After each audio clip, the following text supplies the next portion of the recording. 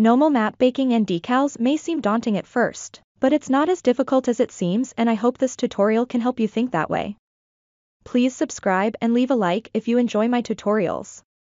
Think of decals as transferring an image to a surface. Instead of actually sculpting all the details to your object with lots of face counts, you can just add a normal map to your shader. Blender makes it even easier by providing a normal matte cap, so let's get started.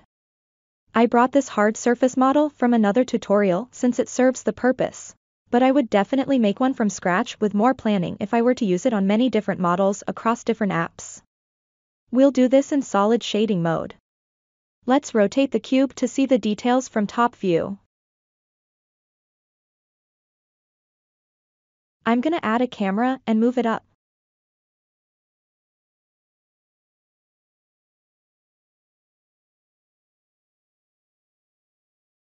Press numpad 0 for camera view and let's adjust camera options. Change to orthographic and go to output properties to adjust resolution values to 1024 by 1024. Also go to color management under render properties and change view transform from filmic to standard. Now I'm gonna adjust orthographic scale to cover about this much of the object. Let's choose normal matte cap by clicking this drop-down arrow. Click on matte cap and choose check normal plus Y, and that's it. All you have to do now is choose viewport render image from the view menu and save the image.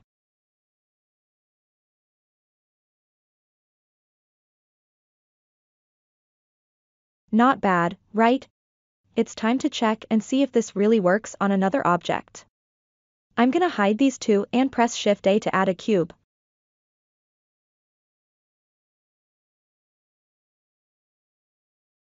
Let's change the shading back to default studio. I'll move the cube up and add some bevels.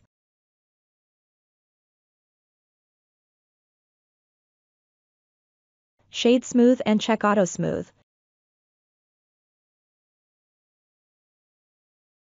Go to shading workspace and click on new. Shift A to add an image texture node and a normal map node.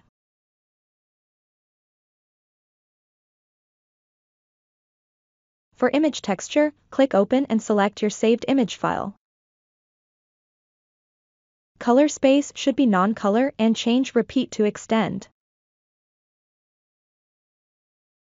Connect image texture color to normal map color and normal map normal to principled BSDF normal. Let's go to UV editing workspace now. I'm gonna smart UV project first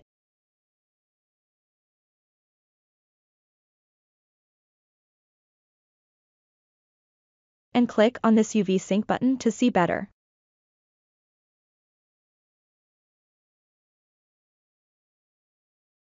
Move these UV islands out of the way except the front one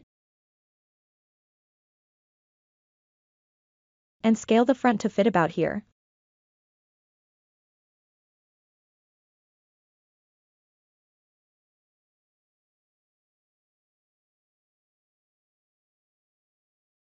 I'll have to rotate as well.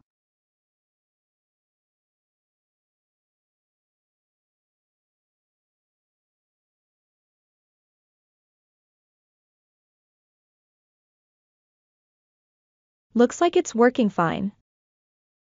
Let's turn up the metallic value to check better.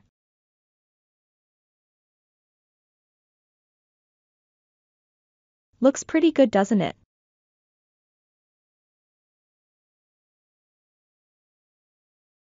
To have these details with only 150 faces is just awesome, I think. Hope you enjoyed this tutorial and thanks for watching, guys.